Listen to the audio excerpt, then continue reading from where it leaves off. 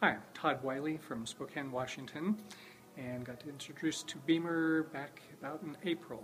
And in a nutshell, we've seen some pretty amazing things with cataracts. We're now 23 out of 26 patients with early, a couple of them moderate cataracts that we've seen measurable improvement in visual acuity and resolving or complete reversal of the cataract in 3 to 6 weeks, 10 to 20 BEMER sessions. Also glaucoma, we're seeing VEPs.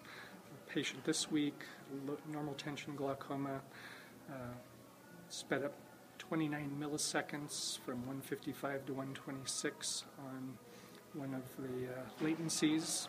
And then also with macular degeneration, patient 8 BEMER sessions, 10 days, 2 lines of acuity gained in each eye, and VEP sped up 9 milliseconds one eye, just under 6, and a report as of yesterday from him now, 2 months later, one eye totally clear, vision on the Amsler grid, and the other eye that was 20/70 down to 20/50, he's now just noticing minimal